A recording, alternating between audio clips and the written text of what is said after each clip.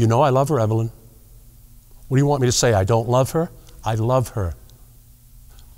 I'm trying to be sensible about this business, but my head feels like it's going to explode like a bomb. She tells me her husband is there now. You don't think that makes me feel jealous? I'm jealous. You know what just flashed through my mind? What if she slept with him? Oh, the thought makes me feel sick. I'm sick. Something must have happened. Why else would she call me at 1:30 in the morning? I said, it's 1:30, for God's sakes. No, she has to see me right away. Have you ever seen me in a state like this before? Is there anything more pathetic than a middle-aged man who falls in love? Hello, I'm Michael L. Counts. I'm a member of SAG-AFTRA and Actors Equity.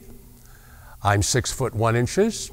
My contact email is CountsPhD@gmail.com.